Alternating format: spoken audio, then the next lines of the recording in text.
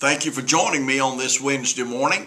I hope that you've been with me all week. We're having a good time studying a very important thought from the throne, and that is Christian tenacity. Now, tenacity means to have persistence. It means to hold on. It means not to give up or not to give in when opposition comes. Today, I want you to notice a scripture found in the book of Matthew, chapter 15, verses 22 through 28. Now, this is a story about a woman who comes to Jesus, and she has a problem with her family. She has a problem, actually, it's with her daughter. And the Bible said her daughter is vexed with the devil. It's more than just being sick. It's more than just feeling bad. It's more than just having a headache. This woman is having a problem with the devil.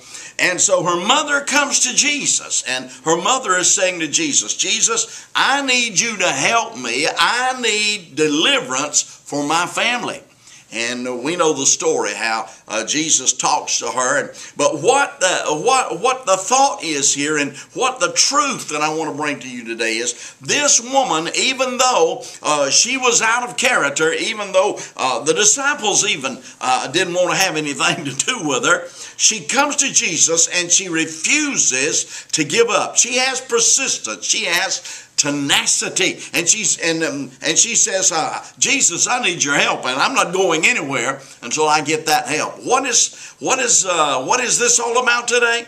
We must have tenacity for the deliverance of our family. I know many of us who are Christians, we have family members that are not saved. Maybe it's a spouse, maybe it's a child, maybe it's a parent. Maybe it's a loved one, a cousin, or something of that nature, and they are under the influence of Satan, the devil. Well, the way that we're going to get deliverance to them, the way they're going to be delivered, is we as a believer, if we have tenacity when we ask God for their deliverance. So I hope today that you will take this and use this. If you have a family member that's under the influence of the devil, well, no matter what it is, no matter what the sin is, you have tenacity. Hang on to God and hang on to Jesus and say, Jesus, I know that you can deliver my loved one, and it will come to pass. God bless you. I'll see you tomorrow.